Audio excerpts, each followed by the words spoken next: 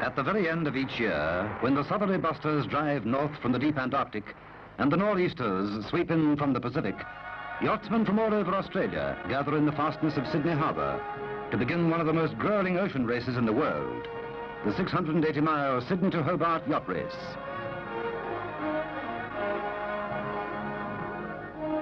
Down along by the foreshore, where city shadows and stately homes merge in curving green, the coves and anchorages around the harbour come alive in the early morning as the competing yachts are given their final check and their ration of rum. The city, too, waking abruptly from its Christmas sleep, pours forth eager crowds and spills them round the shores. There's an air of excitement about this festive Boxing Day as they wait for the yachts to move out onto the harbour. Sweethearts and families may not see their men back in port for several weeks. It can be an anxious wait.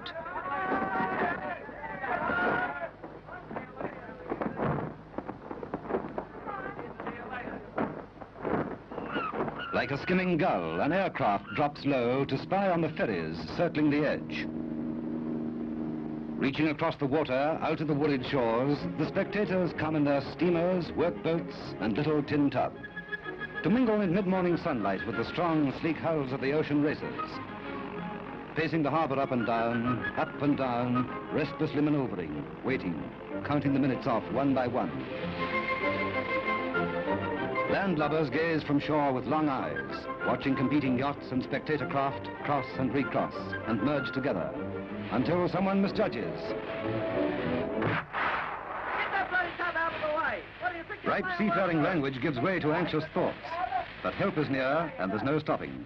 The gun is only seconds away, and all eyes converge on the starting line. 5 seconds to go. 4, 3, 2, 1. And over the line, tall ships and small ships all in together. Schooners and ketchers, and cutters and sloops, they slide seaward in a flow of white canvas.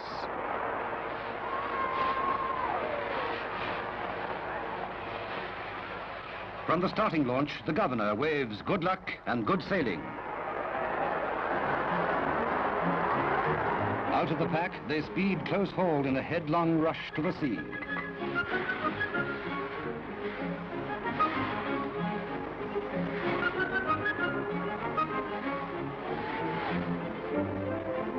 Alongside, the spectators hurry and tumble and cheer the yachts on their way.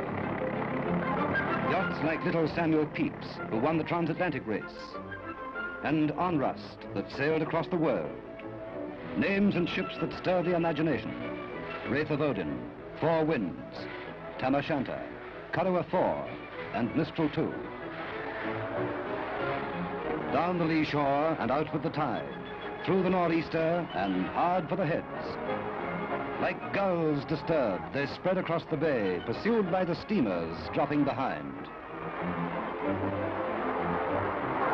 The crowds look their last, and the final company of well-wishers and the curious slip away.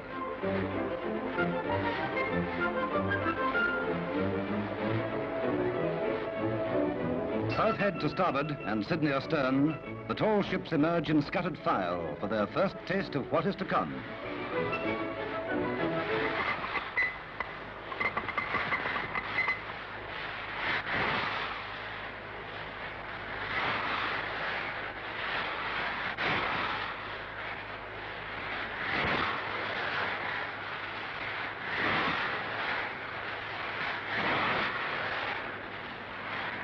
The escorting police boat turns in a farewell salute, and the yachts are on their own, southward and outward bound.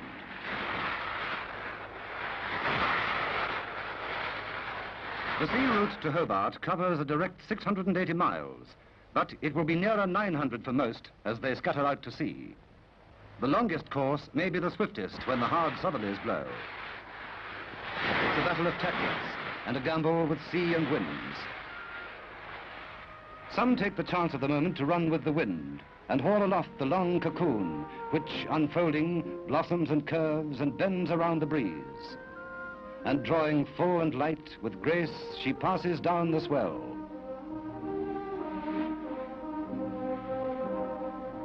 But not all run softly. With sheets hard in and sails trimmed, others stand well out on a compass course, on the first leg of a long tack, to turn again, perhaps, in 2 days' time.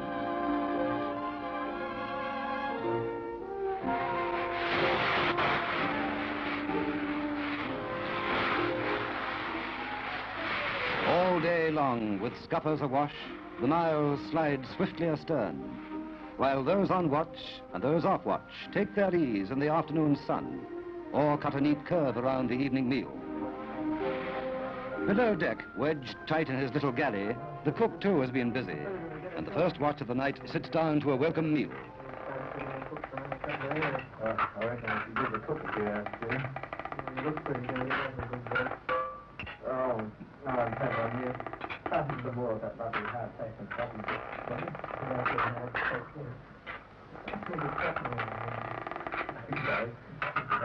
And the yachts sail into the night, and through the night. In between watches, the crew snatch some sleep, ready to hurry on deck. Timbers creak, sheet blocks rattle. Footfalls sound through the planks as the wind veers about into the dawn. A change of wind means often a change of sail, and the watch is kept busy hoisting canvas to make best use of the new breeze.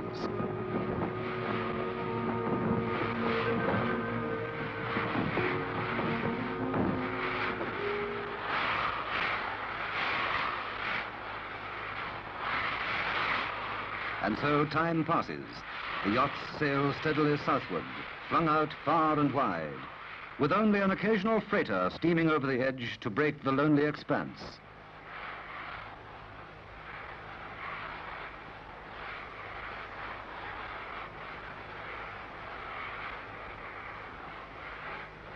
They sail through brief sunshine, when eating on deck is a rich delight, and when a tune at dusk is a companionable thing and passes the time away.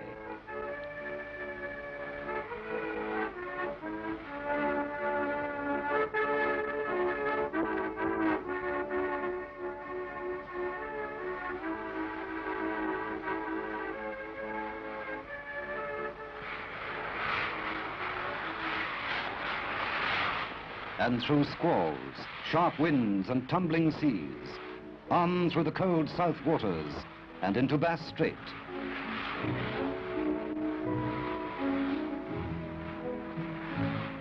With log line trailing to measure the speed and the sun in the sextant's sight, the navigator below deck carefully plots the ship's track.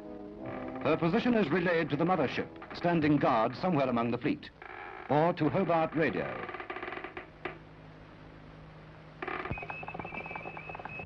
Carrower calling Hobart Radio. Carrower calling Hobart Radio.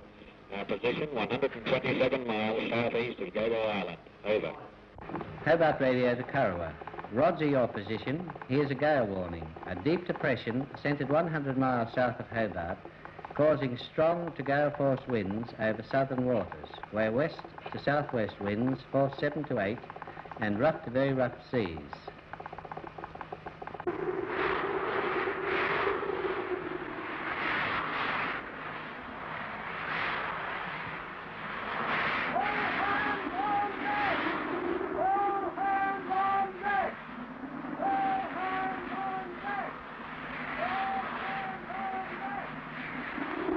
Cry that sends a shiver down every man's back.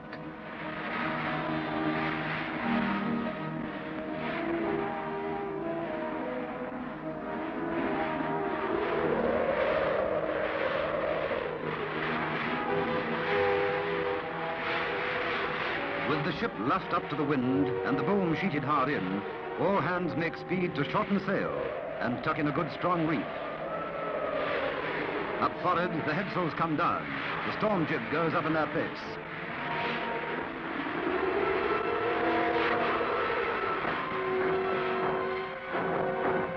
Anything can happen in these southern waters, and it often does.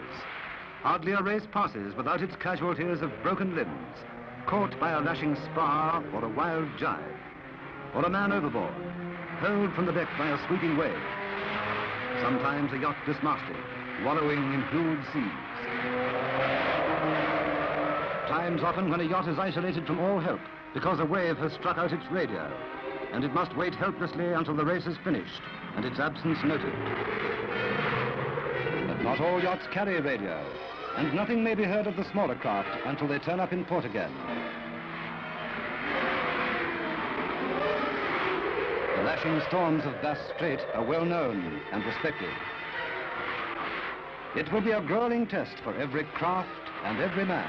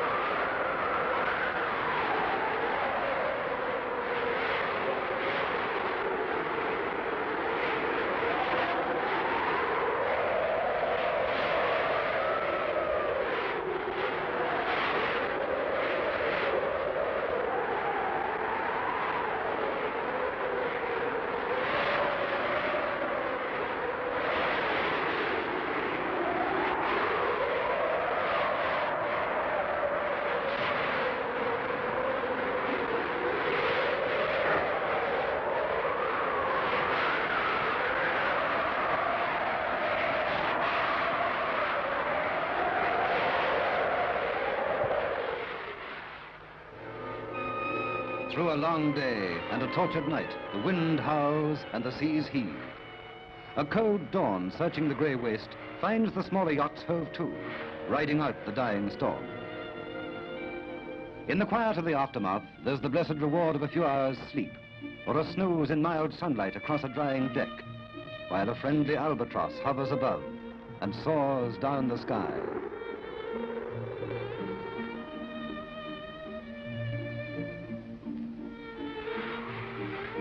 Often there is storm damage to be made good, and torn sails must be patiently stitched and patched, ready to go up again should the need arise. The rigging, too, stretching, working loose, sometimes snapping under the terrible strain, must get running repairs high aloft from the bosun's chair. And now it's time to turn landward. The helm goes up and the bow swings across, and the ship bears 10 west of south. The hours roll away through the watches, until across the blue water, mutton birds rise in a swarm, a sign that Tasmania's coast is near. A murmur of excitement runs through the crew. They wonder who might be ahead, and who is astern, and they wonder too if the landfall is a good one.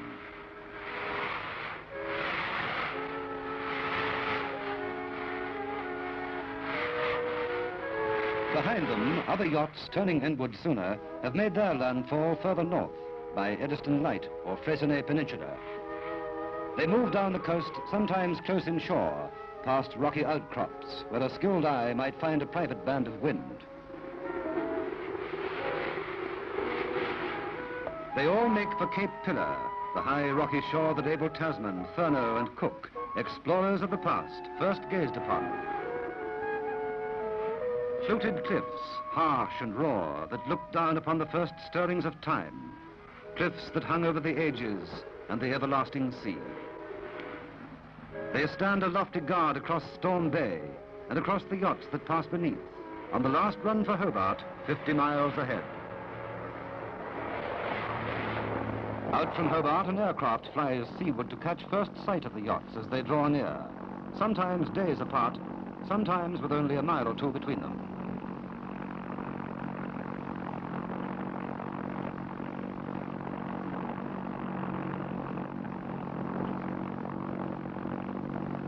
One by one, the Ocean and Storm Bay give up their ships as they pass by the Iron Pot Light into the River Derwent and into the sight of the man on watch. And come at last to the quiet waters of the harbour, where the city of Hobart, spread under the foothills of Mount Wellington, waits, ready to acclaim the first across the line.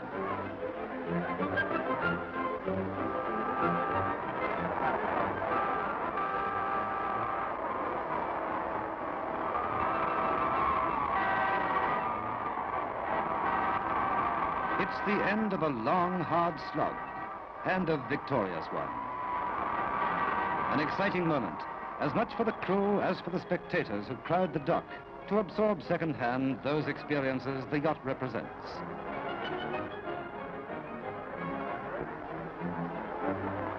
The crews are amateur, men from all walks of life who race time and again for their own satisfaction. Out on the harbour, the second yacht home moves gently across the line, in contrast to her earlier buffeting.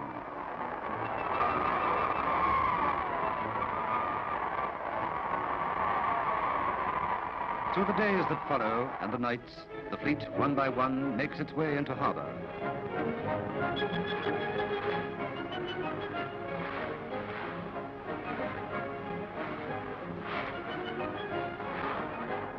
It's a glad sight for relatives and friends as the yachts with their men cross the finishing line. And it's a triumphal moment for the men who dared the storms and lashing seas, danger, and the hardship of little sleep and poor food, and seasickness, a word not spoken too loudly. Now, with all the yachts accounted for, and a bath and a shave in sight, it's time for cleaning up and drying clothing and bedding that's been wet for most of the race. And a time, too, for recounting experiences in the lull before the festivities to come. The most significant of these is the prize giving, where valuable trophies await, among others, the first across the line, the winner on corrected time, and even the cook of the last boat home. But for the men who sail in the Sydney-Hobart Yacht Race, winning is not so important. It's the comradeship, an affinity with sea and wind, and some quality that draws them out to pit their skill and lives against the forces of nature. A quality that seems common to all men who challenge the sea in ships.